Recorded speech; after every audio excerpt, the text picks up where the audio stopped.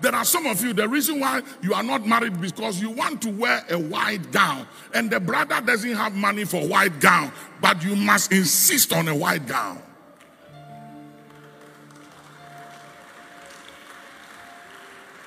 I think, Bishop, we should have 3, 4, 5 weddings on Sunday morning.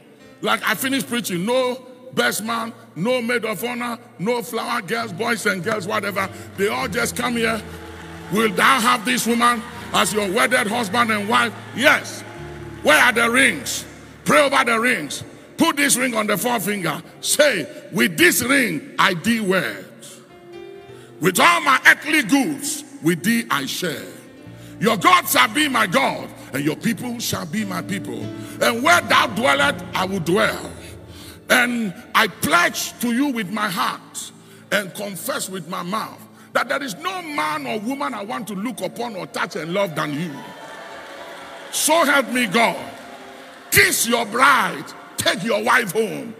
Use all those money for, what do you call it, bridesmaid, maid of honor, all these flower girls and all these flashy whatever. Use that money. Start saving the money.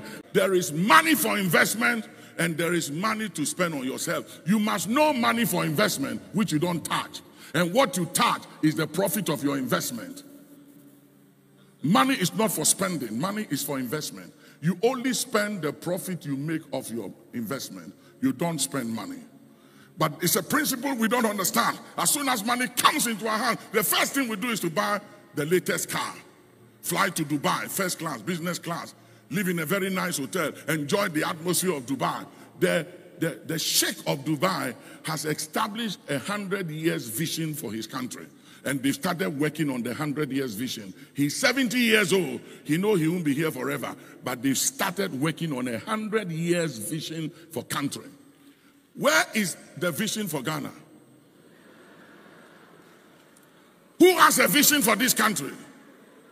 Who has a vision for the road between Accra and Kumasi, between Accra and Cape Coast, and Aflau, the Volta region, and the north? Where is the vision for Ghana? Tell me. And we'll go and vote, and we won't even ask the politician, what is your vision for this country?